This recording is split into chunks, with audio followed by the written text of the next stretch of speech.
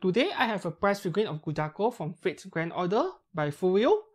Furyu personally calls this special figure right here on the box. So what is it so special about this figurine of Gudako? We shall find out.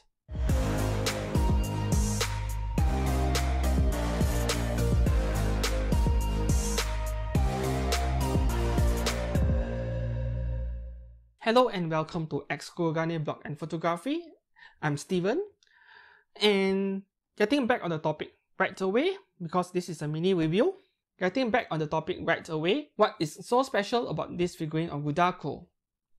I know that I sound a bit sarcastic, because I partially am, but I was greeted by something that can be described as a very pleasant surprise when I took the figurine out of the box.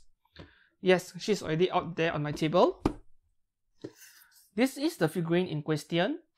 The first not so good surprise, but not surprising if you knew about the figurine's specifications in the first place, is her size.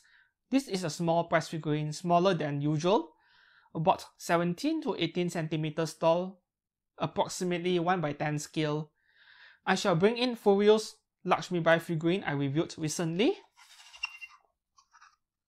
And as you can see, they are roughly the same size. In fact, their base looks similar, except for the color. For the sake of comparison, I will bring in a figurine by Sega Prize, by Sega. This is Nero Claudius or Saber Extra by Sega. And as you can see, she is huge next to these two figurines. Not because Saber is huge, but because these other two figurines by Furyu are small. However, sometimes bigger is not necessarily better, and this is what's so special about this figurine of Gudako. When it comes to prize figurines, they are low-cost products, so some corners need to be cut. Most of the time, it is at the paint section. I shall disassemble this figurine of Saber as an example. Okay, when I remove her dress, you can see her legs, her hips. Take a look at her hips, her thighs, and you will immediately notice that the skin is very glossy, shiny, and plasticky. This is where they cut corners. The material is almost pure PVC, and they give it maybe a couple of coats of painting, and that's it. No protective coating at all.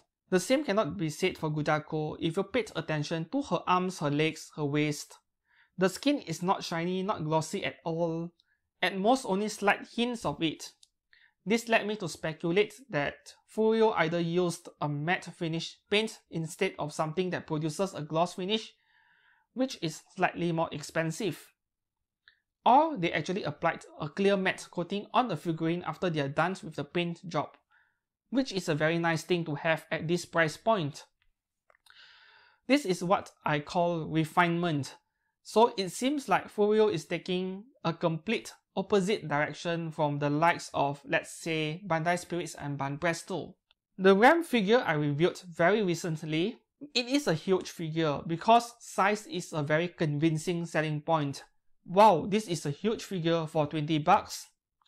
However, the issue with Banpresto figurines in general is that they are not very refined in terms of painting. I complained about Ram regarding her shirt. It looks like candle wax because for something that is supposed to be semi-transparent, it looks too glossy.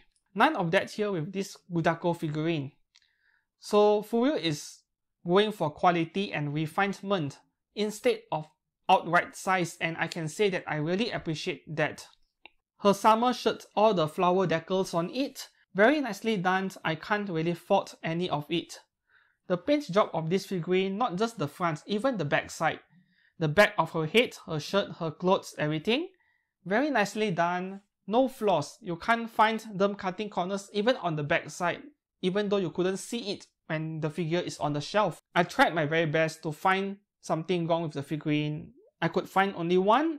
At the heel of her right leg, it looks slightly deformed. Another example of refinement is the mold lines we usually see with prize figurines on their side. This Gudako also has it, but they are a lot more subtle, less obvious. So I guess that Furyu really focused on the quality of this prize figurine. You should not judge it by size alone. As far as I'm aware of, there are only 2 figurines of Gudako. I mean fixed figurines, not articulated ones. This is the second one, released about 3 months ago in September 2020.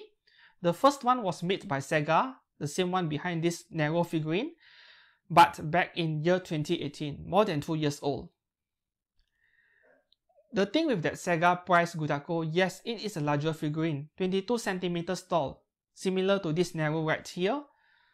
But I didn't like her face. I don't own that Gudako figurine, but I've seen her a few times in anime conventions in the past.